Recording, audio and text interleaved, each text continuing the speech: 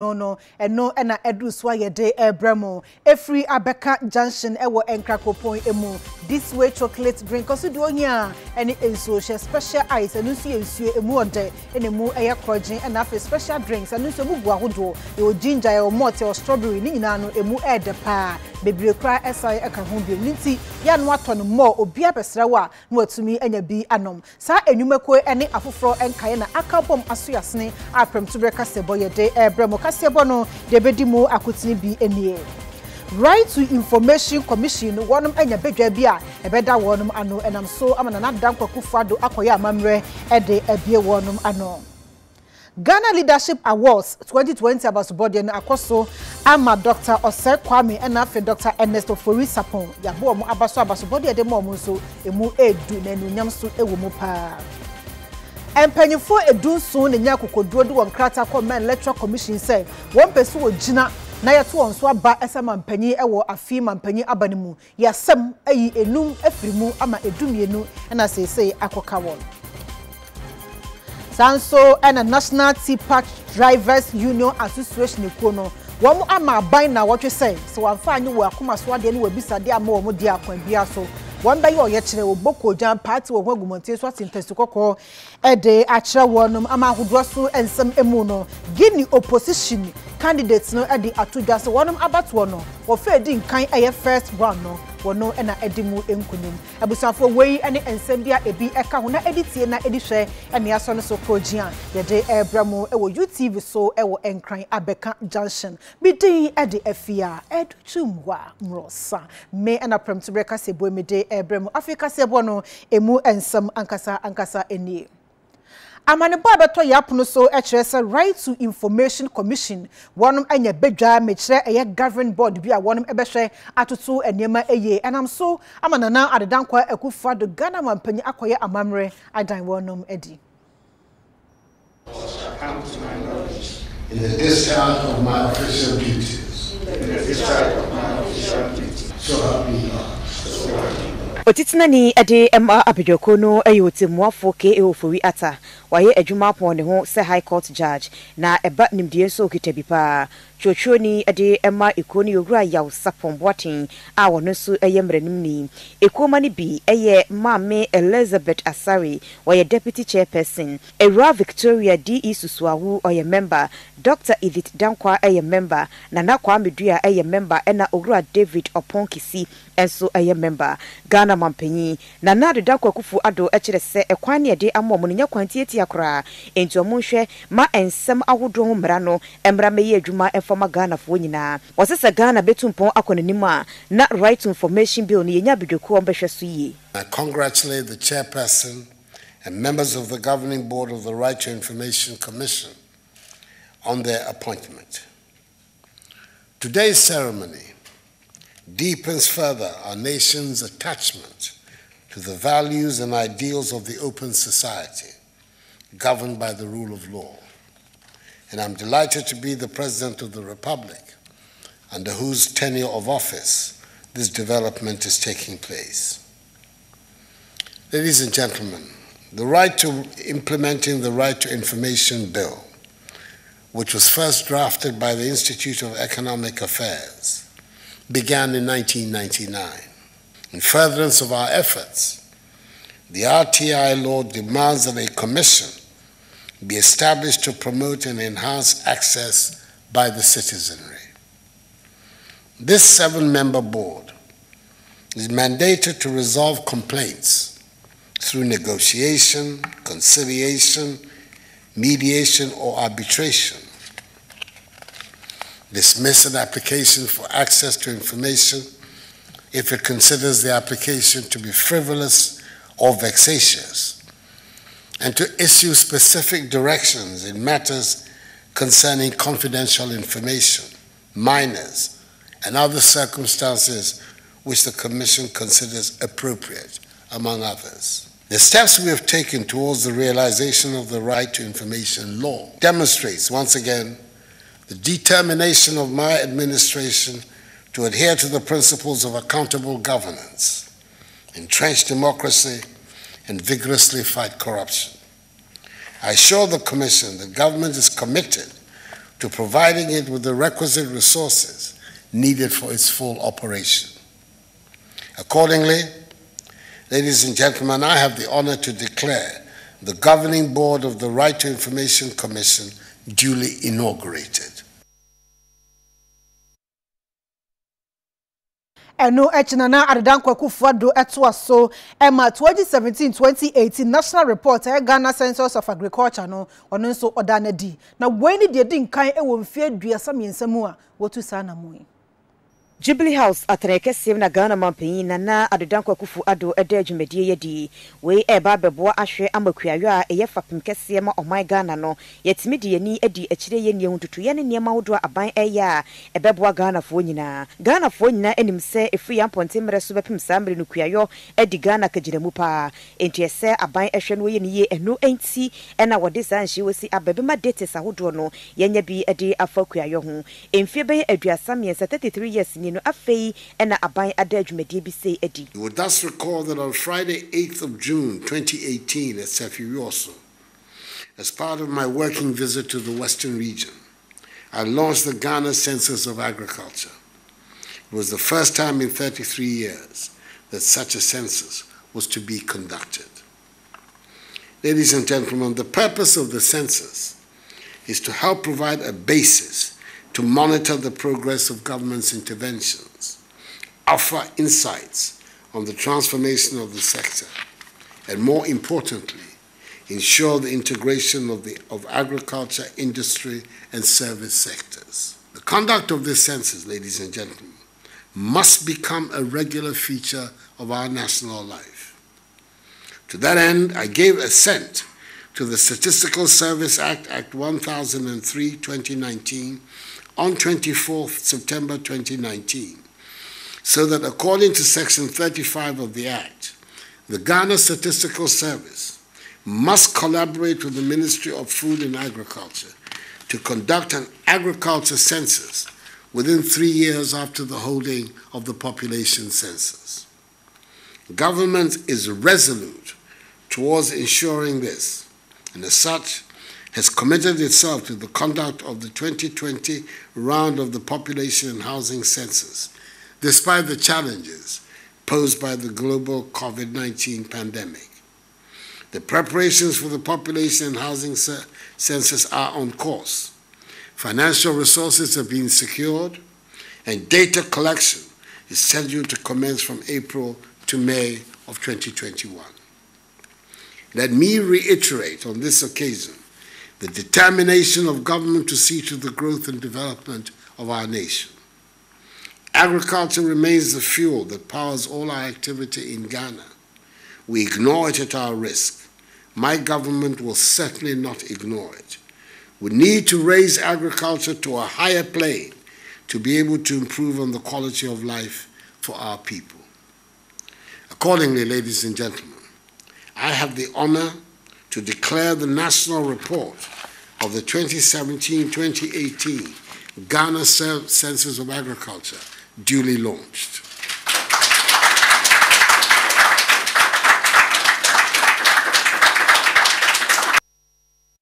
Kanema mpanyi Owura John Dramani Mahama akasa ahyebose nyame ya adom na otumi ebe mpanyi ewo memu biemu a wosi enwuma jobs de a wobepro ede agu Ghana mountain so ama Ghana mabunu obia atumi enya mabunu adwuma ne bi aye wode sansem watu dwa ewo na probomu ewo wasa ekropon eno ewo atoye Mantam Western region no wetumi didi enti aboto esi edi no se nyame ya adom ne ba major focus every youth employment.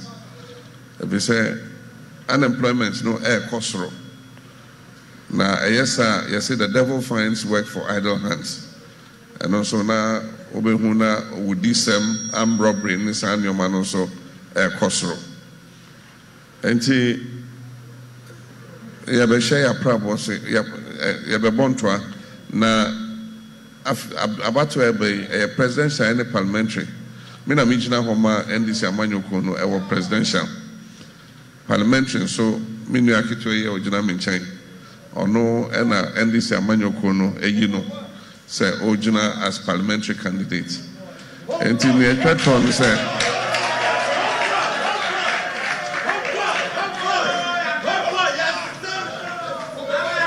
Medina Ebechra Nana, na Medina Shawonsa.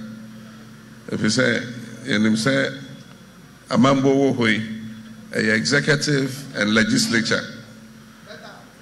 Say, Omanpenika Sobe Bibia, they say, or the Koto, a Masambe Jufi, no Mushim, no Model Monsanto, so and San Etimia Yujuma. And he also made no Ebesham Musa, Senabea, Ebetra Bamano, na Yegina Yakabum, na Yakoye Jumamamu. It's Nana Yanantisian. And he, Madame Wasi, Manuesi, Yamekamo. Mpanyinfo makumaku edunson enanya kokodro ede won krata koma electoral commission say afi mampanyin aban kiane kin won begina apribi na se electoral commission so ayesa nkrata ne nyina ho adwuma emekowi ase no wonum asemu ayi emu makumaku enum afrimu se akoka edumienu 12 asa 12 no ana edumienu no wonum na afi mampanyin aban wogina ame ato nso aba. At the end of a thorough review process, I have the honor to present to you the presidential candidates who have qualified to contest the 2020 presidential election. Mr. Alfred Kwame Asiedu Walker, President Nana Addo Dankwa Akufo-Addo, Mr. Christian Kwabena Andrews, Ms. Bridget Aikosua Jibonuku, former President John Dramani Mahama, Madam Ekuya Donko, Madam Nana Kunedu Ajiman Rawlings, Mr. Kofi Kranting, Mr. Harsan Ayarega, Mr. Henry Herbert Lati, Mr. Kofi Apalu, Mr. Kofi Gane was the 12th person to file his nominations with the commission. The candidate has therefore been disqualified and will therefore not contest the 2020 presidential election. Mr. Akwesi Odike was the 13th person to file his nominations with the commission, and the candidate has therefore been disqualified and will not contest in the 2020 presidential election. Mr. Kwesi Busumbru of the PAP has been disqualified from participating and contesting in the 2020 presidential election. Mr. Ajeni Mbwating, he has therefore been disqualified from contesting the 2020 presidential election.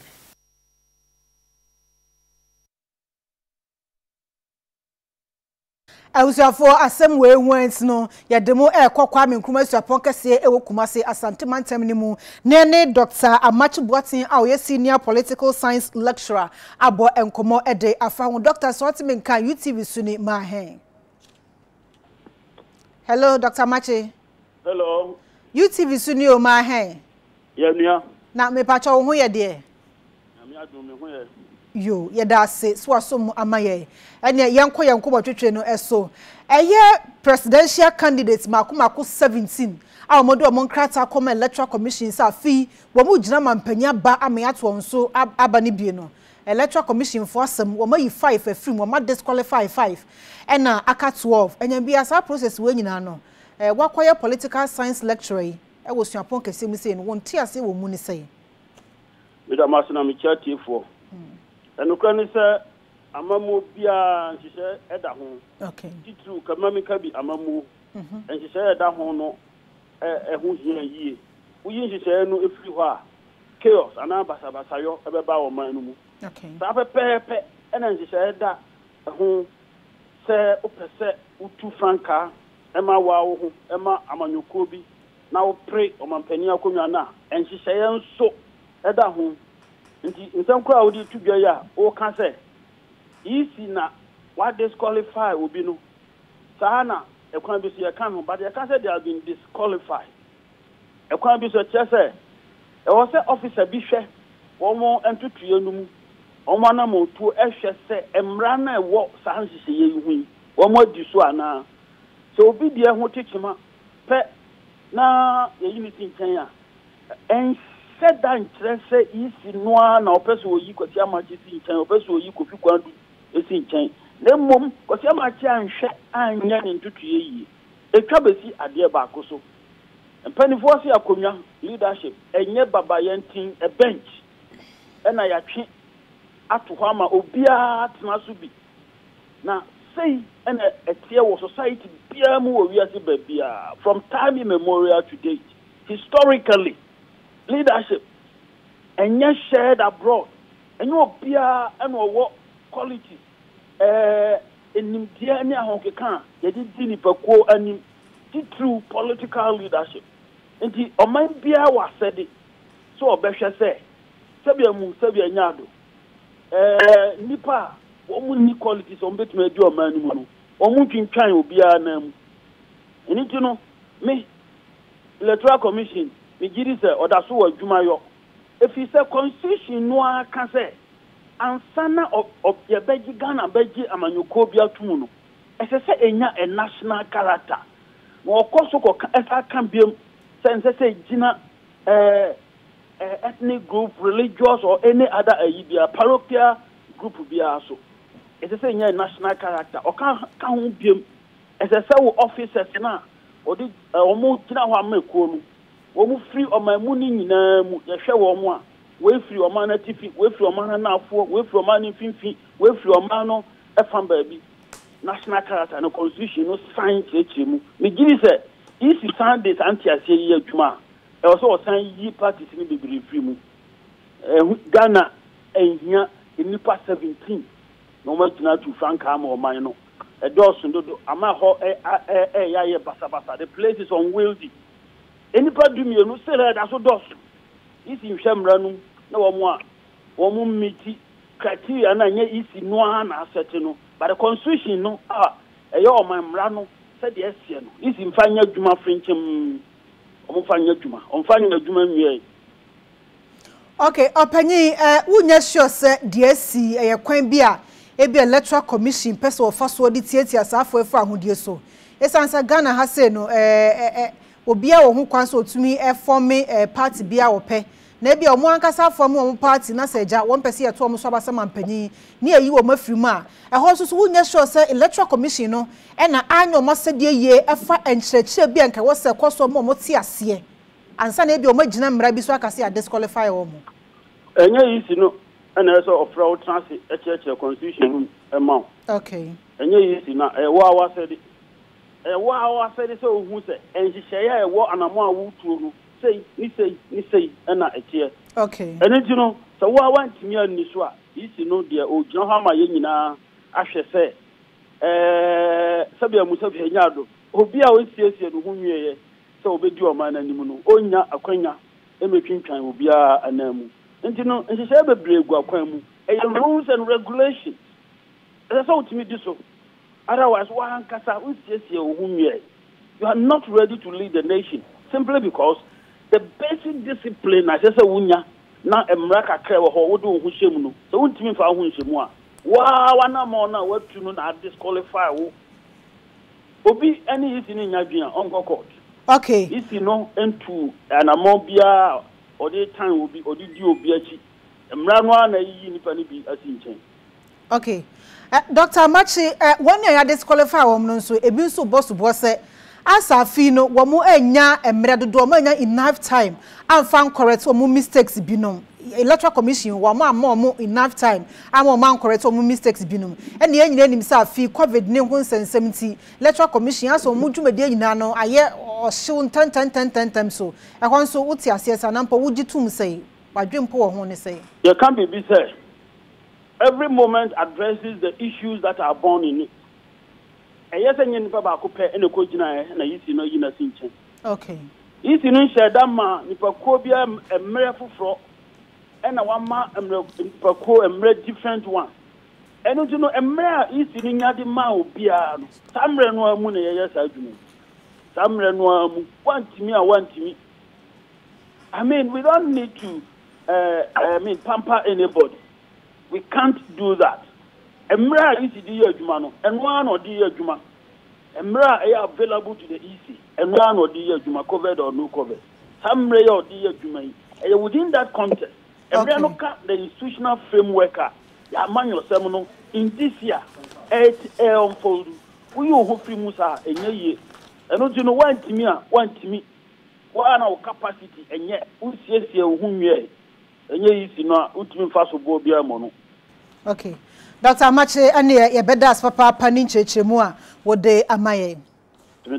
Yo, also for Dr. Amache Boati and a senior political science lecturer. Wo Kwame Nkrumah Suapon kase wo Kumase Asante Mantam no emu na ne ne bon komo ede afa eye presidential candidates enum a electoral commission eyi onum efri afi abato no emu no ye to akase bono eso se de be ya ahudidie hu nsam ebetumi akoso ewo omemu na yetumi enya ensupanso anumti no enya ne ntia sanitation aso ye no wonum ene eye waste management nyumako akodo aka aboma wonum eye ne ma bebre se be ye na ba bi etu bola egu nso yetumi enya bie amakromu etumi atie Abaya di kan ade ato yenimu se opese enkran ye fe eno enti asoye ye hwe ahonidie eni nsuensu aso adi animu ama assembly ahodro no aprapra mantemo na border na se sumina biaye ahodro ne wonkran ase no omo atete ni nyina sa dwumadie no anisuadinu no ene se cleaner city agenda na dwumadie no ekoso e wo ba bi te se Kolebu Teaching Hospital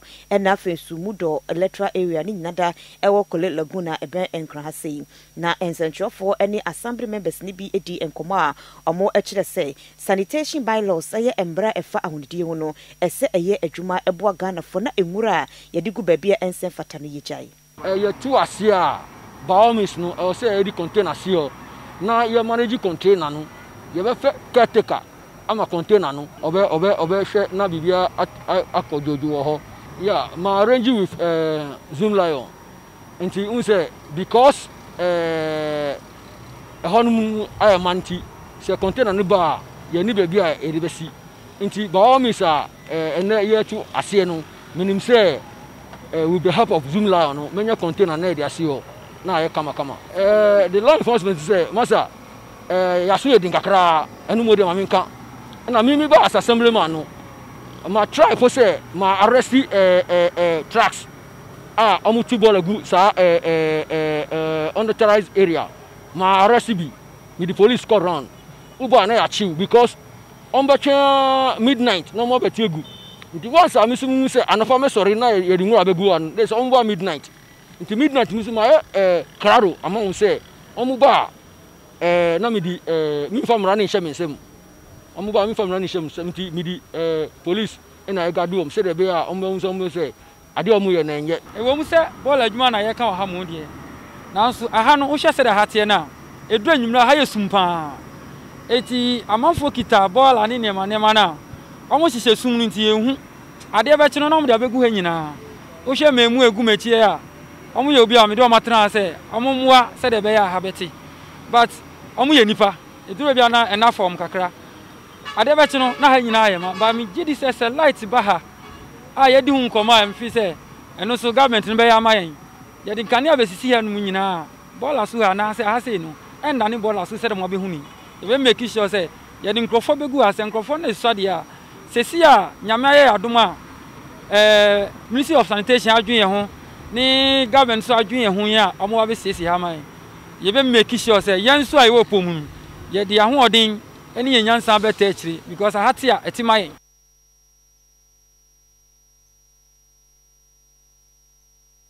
yanya ntiesa cha na nyumako ahodo a mo Ghana hase a wonom epai abo etu anwea no wonom afa emra no aso mo nsam ena womo atu ebuo no mu dendenden a woto a ento na no ana tipa drabafo enkabom konso esitwia kan hene ha wonom empene so enu nti no womo ama aban na wotwe se de China fo no eye no wanhwe anka ho bibi ama abo ne anwea womo apagya ebuo no womo ante so dia ene womo so beboko jan ate wo ho agumonten so ayo yekire mu odene afa so atentasukoko e de akira ban.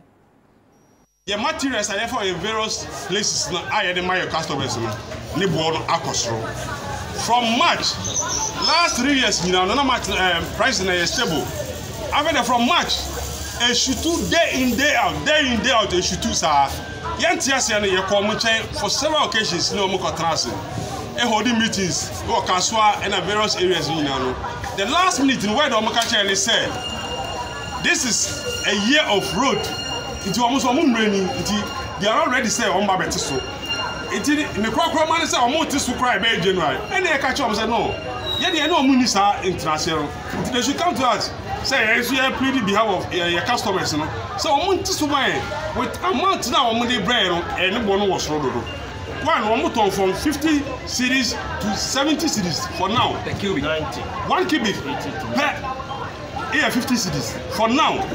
After they do 70 cities, and 70 they do. Yeah, to me for this. Yes, and so I cut the production down.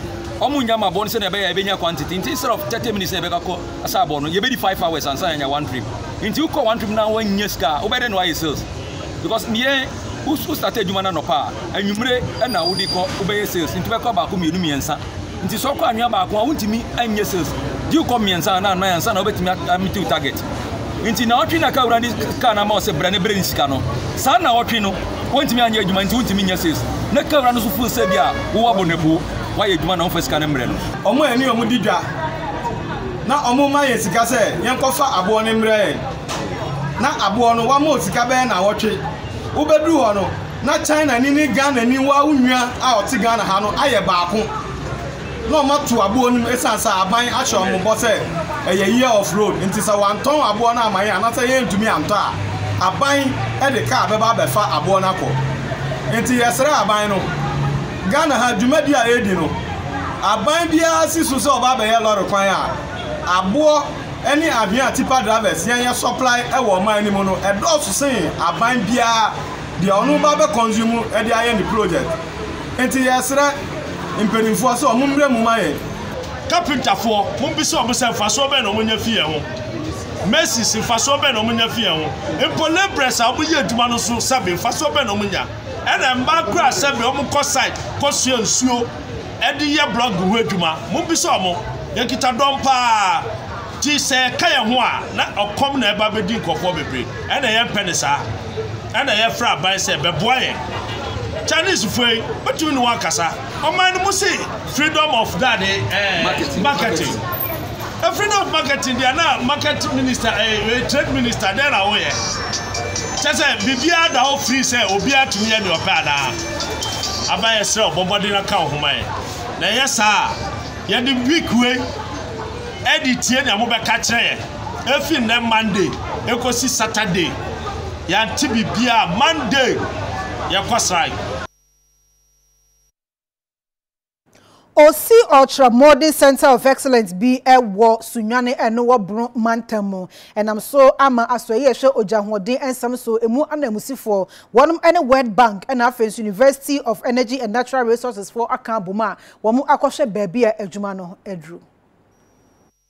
Kwanchefo a woda renewable and nuclear energy ewo Ministry of Energy ano eye ora wisdom ahiataku togbogbo na o kire se de one contractor no ekọ entiase no se wo beye adwuma no wawie ne breso no hebra wode nani aba behwe aye ne nwanwa pa se contractor no kra di nanim ama enei adwuma waye no ese fata so bebo na baso wo se wo hwe contract na university no ede ma contractor yi a wo ye Ghana ni contractor na wo hwe se de wo se aye adwuma no a eboa papa into be fasa akonya we so atu Ghana contractor for say ya mo adwuma wo mo nye ne breso ne kwan so se de be ya ebra no contractor hodo ne de ebe ma wo mo I am in one pa say within 2 months this progress akoso have been made to understand say at the moment where they have reached almost 2 months ahead of schedule. And for me I had to say Ghanaian professionals the opportunity to me ayejuma even better than some of the foreign contractors. So Ghana have set up encouraging local content. My advice to local contractors when you are fortunate to be selected to do a job now, bomode pass go according to the specifications munina agree on. It's one important thing. Another thing we say they want to go for cheap labor. Instead sombe tua obi onime adwuma no papa a obeye no. Mbekwa akofa some apprentices bi ana obi a onime adwuma, ombe tua sika bi. And sanipa no ontumi ye adwuma no papa. But if you engage the right people and you are particular to finishing, most of our local contractors no so ebi engineer no, you hardly say obehu engineer no on the field. say or guide you on betina office, air condition office. Our jai a jumano am a foreman and technicians will be no corner or criticizing. But where the local contractor, the engineer is on the ground with the people, as we are seeing here, you can be sure that a good job will be done. Oti United Nations no Afia diosun enim 75 years ye muni enam so ama wo hye ho fakase ama Ghana man so e de ho ahyesa afahye no emu. March day to so nwotwe e wa afe apema hankron aduonum enso 1957 yenya independence anase fa hodie ne fo amienu 2 days ne de ye ho kɔhye UN amansaka muko no emu na ekono enya mfinhye adioso enum 75 years enti Ghana yakako ne ho ameye difa no wei ene osoafo hwe bambo so onwanyafo ni tihu achechensem se Ghana bekoso ata UN ekono achi na afenhye beko aprewiase asomdwi wase ye nim se December day to so nso wa afi wesem no Ghana yakwakoto aba that government will continue to give all the resources to the men in uniform to ensure that Ghana is peaceful. We have been engaging everybody, the chiefs, the opinion leaders, the people in the area, to win the hearts and minds of all the people in the area. And I can assure you that as the Minister for Defense, the National Security Minister is there, the Interior is there, and our service chiefs and opinion leaders and the people who work with us, we can assure you that we will ensure that we usher Ghana through this transition that we face, this problem that we face, and we'll come out very victorious at the end. It's not going to be something that we will try to get ourselves worked up about, but we'll do whatever we have to do to ensure that Ghana... We have already deployed what we need to do to contain the situation. And it is not about military deployment, it's about ensuring that we make sure that the place is calm. And I want to thank the people of the Volta region for the support, enormous support. We met the chiefs and they pledged to support us. So I really want to thank them for the cooperation. UN Resident Coordinator Edima Ghana, onoso ekasano chimuse coronavirus nedie edo hakase abre UN pa. COVID has really been devastating. We know that many more people live in poverty today. Inequality has been exacerbated. The financial plans of many countries has been thrown off track by COVID-19. This is why we say that a global solidarity is required to address this. We need new financial arrangements that enable developing countries to overcome the pandemic. We need a focus in countries on basic services, water, sanitation, a return to school, and education for children.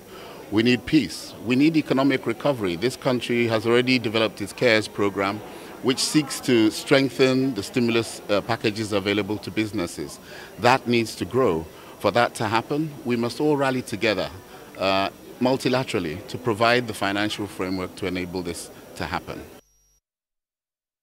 Olonya for Kennedy a Japan ede ato akwatia parliamentary candidate Ora Eneskumi enim say ani de ma da want to na pampan enko akwatia mrahye bedwani enchen na afi wonko pa ne cho enje afutuo no musa ne say ekwa ben of fasuma ne nan agi hin e wa akwatia honom na wonsua emfiri ne honom anya sa pade a ene adwa na wo partner so no don't forget to cry. What the same way to dwa abra mo call unity work e wo akwatia bato mpesua so e wo poe mantem.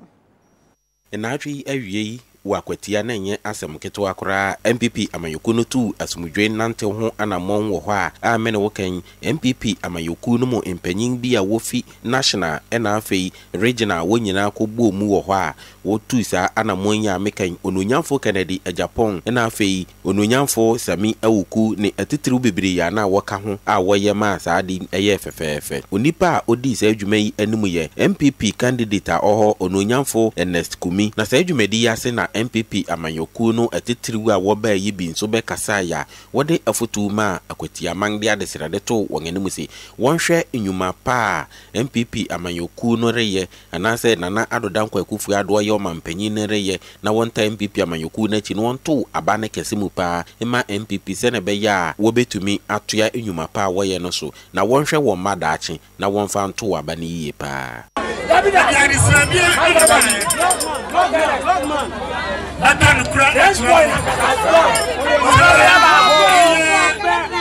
election across no afani afano entiasi anyaduma kimia kasa bibia ba amase ayasa oko independent Ti yɛde dwatoa ɛfa ne kuru so ɛkɔpaa ne kyɛw meka mo wate na motie ne yie ɔsɛ nipa no ɔkɔ a na waka bibi di yɛsate sɛ yɛne ɔnrabo ama sɛ nkasapa ɛna ba sɛ o akɔgye sika ɛnti ne wɔmpɛ sɛ ɔkɔ biem biaa ni hɔ a ɔma ɔnrabo ama sɛ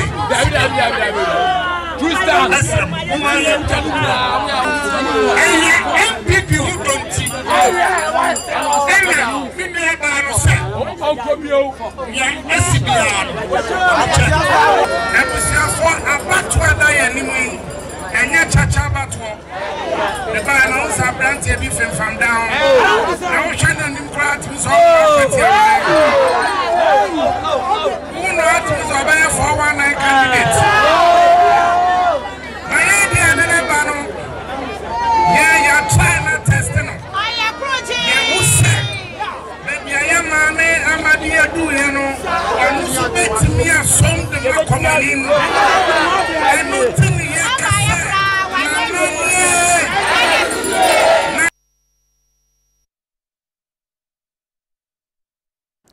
Enyare wapiti sebruli osa enafe elephantiasis eye japim ena eye kwata ene nyare wahodo edaso edi Ghana fo binim enya pa a chese enya asem ketwa enam so ama Ghana Health Service fo apa obedwa bi a emu panyufo ye aduasa mienu ese eja wonfo waninyi esa nyare wahodo echi no mpe kwampa obefa so etu ase Nyarewa bi etese kwata japim emfa jonsoyaya ene nyarewa ahodo bi eye kwankro no ene aka ni nyinada abomma yato ne din opotoka sam se neglected tropical diseases na empenifo epese yeko etia yade no enti eno mapaw abidwoko a enipa aduasa mienu ewo mombedi enimu abodewro amagana fo yadwen abaso ebra abidwoko no eso aframu ahwaye no kwantrefo panyima oman apomuden no eye onimonyamfo kuma aboaje wakiremu ese ye nyinada ye mwa ne yenhwe entu sa yade no asekura. A lot of the time uninsu etaba poverty here nso so ade bia edeba entina yoftie ne nsema kan na sebe abenya opportunity abetimi anya nsu awosho nsa sanitation that is efin nso betimi efin efru nsem ama ade bia eboapa entina ne waters for ne ada bebre adwuma sebe ya bebi a nsuo ni bebi a nkrofo ntimi enya bebi hohoro mo sa bebi a bia mu ni bebi kura na open defecation ya no ni nyina afiri ho ayi se boa ema eno so sare nyina no ano brase na bofotini edema neglected tropical diseases no Reverend Dr. Joyce Aye wono so afutusem enie inti committee no hwa wo mia bebre a wo nyina edwene apomuden enkankro nti yede wo aba se wo meye adwumen na chese obia de nyansa obia de na hoɔden ebeba obia de nimdie ebeba na nyarwa yi a se wo dwene ho a anka yebetumi atu ase yi muda monfa ne nkwada yi ya no munya sonsono wo mu yami nyina ye nim se anwea mu ne notie mu a wo mu di agoro no eno ka ho na odi agoro wi akofi hohoro ne nsampo na odi akodidi enti no se bia ye ka kire akwada no amu wo classroom na ye ka kire awofo no so se wo ba kodi agoro ba ma no hohoro ne nsa enu se obehu se ase betu enya ade se ekoma eduro Etiwa mrashibedwani ade aso akobofoma ebie kwan atowonom amasuku adan ena afenso lab watumi asisi ewo eye etiwa east honom ewo apuemantem amasuku zahodo Adia betimi ade ama oba na so betimi ade age obi mfa ne kogina semdibia entwe ho manso no eye enhomasua broni beka se education enti onimonyafo abena wo se asare etiwa istimahye bedwani ade asoyi abofom omba besi sukuu dan ebi nso benya computer laboratories ewo nkroto ahodo a ewo ne mpesua ne so wase Ghana aban ani eku enhomasua ho enuti wode sikado sopo na ahye enhomasua mu a wase Ghana fo nyada se yentai aba no achi adesua de ade ba ko a eja omampina do danko ekufado akoma so papa esanse onimu se sa wotete obi ana oboa obi emane building human capacity esumbo sen edan anase ka bi obi dibe chew esanse nyansa ne nimdie no nya wankasa obetimi dia obobra ko sise nyankopon ebefro enu ne nana do danko ekufado ani so ade ho enti a osi free SHS no oba yo de beba na mpaso September 2017 obma ehya ama enne yehu graduates of free SHS eyire ase hene eye osaberema osafo eje kantanka wode tunade hye anim sento ko omokon no munjai na omfampre yedie ema omoma achemfo yenhwe enema yi se aban ebedwen wo ho se odi dwumadie bi eba wo mpasua so na mode manson ketenkete ena mempre na saase yemedia na we na mempre saade no achemfo mu hwe niye misisebe asase bi eni wa eni wura bia eginan na ye obidia eso ne yaje afri nipa konsem a yede aye sukua ye nkola ye ma ye nananom emuna on penimde yenyi obidia anka oba enya ba bi ko school nana bodu eyekonti hene ede makadi wuso wono so ensamuni ayar sabia ayadia bia ehame titru emu apemfo ebi fiakura yabatia se o wantimi amadu fie ama okonkoko wakoso ekwan mu enukura ni ehame pa obi akwafo mu akopra aboaten akoka no yase aduro ni ho odi manu tinaje so hanka ebia dano so kotokuo mu nso nye na ka han na eno so akofa problem ama ntimi sra na nado ane ose abrasa se o maboa yen wo me doctor no awakadwa so a adisia wonum etete donkuna red top eno ewo West Hills Mall echi ewo Ga South Kroponu emu ewo Greater Accra Mantamu wom de ato abanim se kwan monam so no enye enita banhwe enko mommoa enye kwan ne ma won Abasi afi wese ni yakwan yafe enti akwan ya monchimonka ewa Ghana aseni de woye ni nyina kama na eso ade hie kire se omudi omuhunu bikura esanse omote Ghana tuato na eso mputudwuma no abo omote seni adwonso abo akokɔ no aban aboma no obaso abeye kwan no ede amom na eso kwan no wontimi ma meyeda na omose de ka omachi kura po ne kwantempon atu mu ade free sea view ekosi red top na afa so adansman ekɔ West Hills Mall no atete apansamti aban wedie adabra kabra beye ma wo mu ekwan asaya so much say cash cry intimi for to say the mahuno companies akese the trucks articulators order ho mu nyina mo hwe bi companies no kura nim kura we de kwan na ye omo emwa enso mo corporate social responsibility omo cash na say kwan be som no maboa enti ye de farmers so say enko na na do dan kwa kufu ado ho enko trade me say omo enna o mani emra mehwe bi year of rose no omofo yen ka ho yesre won mu a yen yankasa ye de sika LA pipes no awaja na da ha ye eso so a residence ye ya ewa ha ye ni nsuo eti ye to yensa e de afre abansa yesre no animanimu ya o me fisi nsuo no ma yen se de be a COVID-19 protocols no yeso ye benya nsuo so de ahohoro yensa na benefits e wo ho no yeso yetimi anya bi abana akwa abana aba still ye kwanda ma no tinti yesra bande ohun ye mobo na onye kwan mfa mahen this is on fine colors no na onye kwan mfa mahen so if no road, if they don't give our roads, they don't give us water, no road, no water, no vote. Sivata mensani ya Sevinyani omu nyina omumra bi so ma ye road na ma no ma so na yanto aba ne mo yanto aba Reto community yanto aba no road, no vote. Na ashenkafo ni bi ene UTV edi enkomo no mo kire se nansi ensuo to ye de kwano asaya madio ni wode po eka ho a eni ya wo I shop right ya kwan de nya ekwan nam so ye to spare parts a enchana say ya kan obi amfi ye ntie sere o ma aba na omomode no me ye kwan ma why because we amandifoɔ ne Chinafoɔ wɔ ha ɔmo de tracks akakraka ba besi kwan no bɛba wonya kwan po na de passengers aba ha yes semani die mu a yetwa income tax yetwa road works ye niema bebre na right up kwan die nsuo to a chese kai nko kai ma ndi se aban eti yenka de sre na wontwa nani mehwe right up kwan efri